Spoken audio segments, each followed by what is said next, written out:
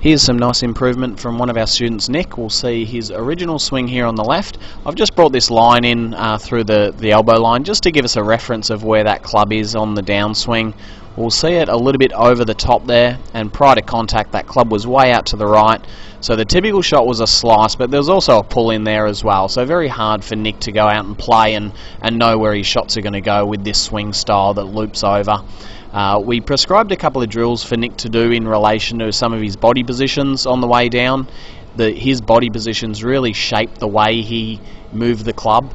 So we gave him a couple of drills, and Nick comes in and hits some balls in here at X-Golf Mentone, and he was really able to see his improvement with this line in play. He was able to draw the line and just help him along the way. And you'll see some really good positions here on the way down. Very good in to out. So this ball is now a draw, which is his typical shot now.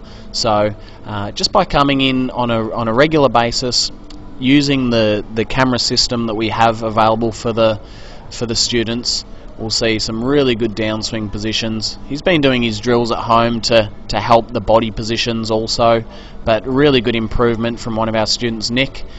We can do this for any player that comes in. We'll do a session, give you some drills in your Caddy locker. You can come in here, hit some balls, use the swing analysis program to see if you're doing it correctly, and this is really the path to improvement. So really good job of Nick, starting with a pretty typical slicing golf swing where we didn't have a lot of ball control. A few weeks later, after a couple of drills and some good practice sessions, he's really able to nail it, and now playing some great golf with good draws. So this is the way we can improve a player's technique in here at X-Golf Mentone.